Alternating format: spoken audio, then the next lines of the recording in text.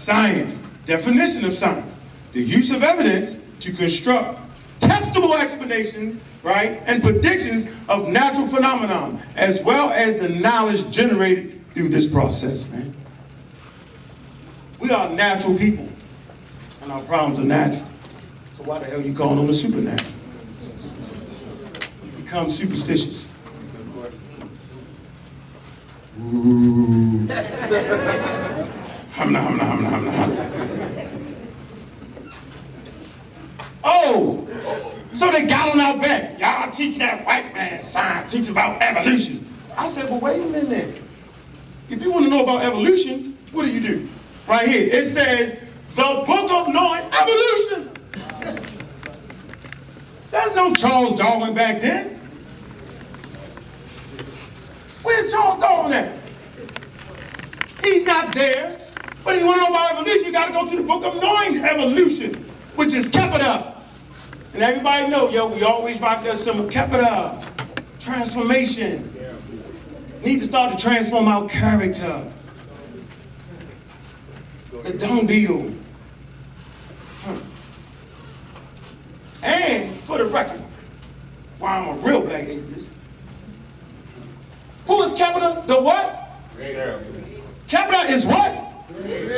So y'all missed it when I said I was a real black atheist. That means I don't give 3 flying hoots about Islam, Judaism, and Christianity, and I do not walk around in fear. I follow the wisdom of my ancestors. That's why I'm a real black atheist. Atheos, anti-theos. Theos is the Greek word used in the Bible. It's the governing system. So I'm anti the governing system that enslaved my ancestors. We have no moral obligation to those who have enslaved us.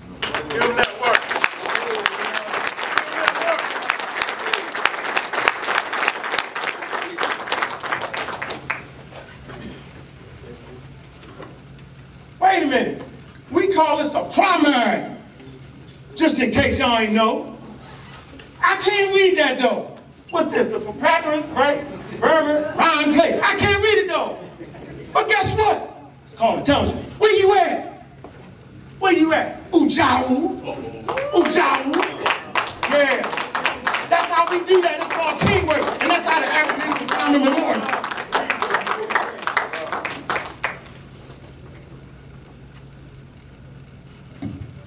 Hotel. Now when Unc posted the scarab beetle on Facebook and said that he's the, that represents the real black atheist, everybody went nuts. Everybody started talking about the Kepler means the brain, the Kepler means it doesn't have anything to do with evolution. Well, the scarab beetle, the word Kepler as a verb, it means to become. And it's different than the word winning or win, which means to exist. Just like in the English language, we have a to-be verb, which is our English words is, am, and are. That means to exist. But the word Kepler describes the process of coming into being. And I don't know if you have the slide of the scarab beetle, the other one, they're pushing it down. No.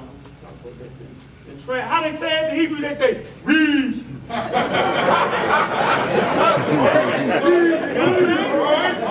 they read that. Before I go into this, I'm sure all of you all are familiar with seeing the iconography on the temple walls in Kemet, or you see a scarab beetle pushing the sun, as they say. That's what early Egyptologists say, is pushing the sun through the sky. But if you study the scarab beetle, the species of scarab beetles, they don't push the dung ball, they don't push it with the front legs. But on the iconography, it's in the front, it's at the head. But why is that? Because the word Kepler, as I said, it means as a verb to come into being. So the focus is not on pushing. Because if it was about pushing the sun, there would be no need for a solar boat, a night boat, and then the people that are pulling and tugging the boat when you see it elsewhere in the iconography. So the focus is on coming into being, bringing the dung ball into being and rolling it to impress the female scarabs to lay their eggs, and then the baby scarabs come out. So that's the focus, coming into being. So here, the text that he showed is the Bremner-Rhind Papyrus. and it's a cosmogonical text dealing with cosmology. And in order to understand anybody's worldview, it's best to study their stories of creation, or what we call a cosmogony, which means the study of generations, or how order comes into generation. So this book here is called The Book of Knowing the Transformations of Ra and of Overthrowing of Apep. And this is what this first opening line says here. Majat net rekeper keperu nu ra seker apep. And the way I'm pronouncing these words is what we call Egyptology speak. Later on, we're going to get to historical accuracy on how to revoice the language, because as you know, Sept mdw-ntr, in the script, there's no vowels. So we're in the process of revoicing or revoweling the language by way of comparative linguistic analysis. So my pronunciations now is from Egyptology speak, classroom Egyptology speak.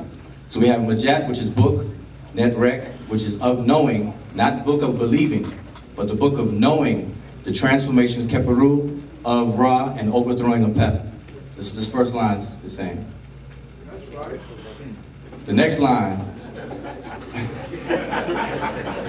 read, right? Jed medu nebercher jedef imket keperef.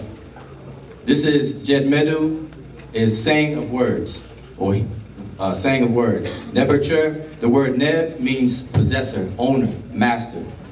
Is a preposition that means in regarding to or related to, and jur is a word that means limit. So together, this phrase is an idiom that means the possessor or the totality of everything, all that exists. Wait. Spot test!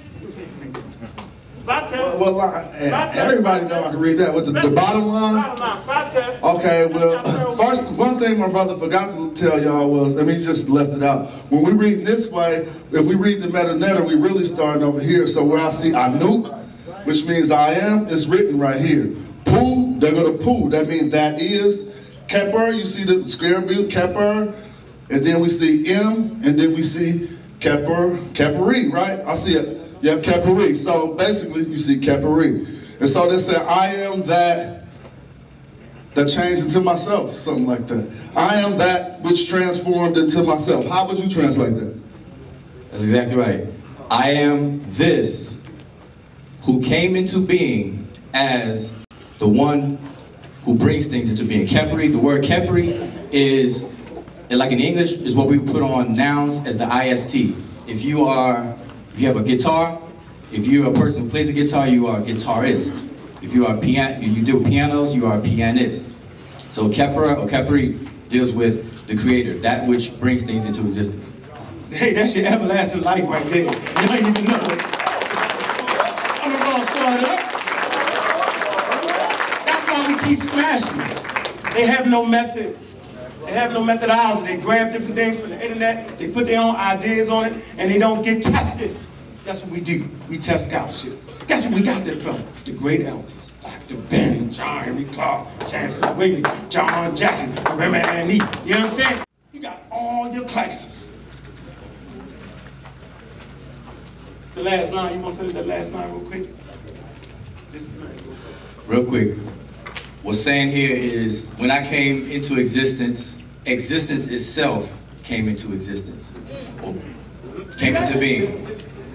The last line here is Keper Keperu Neb Im Kep Keperi. All things came into existence after I came into existence.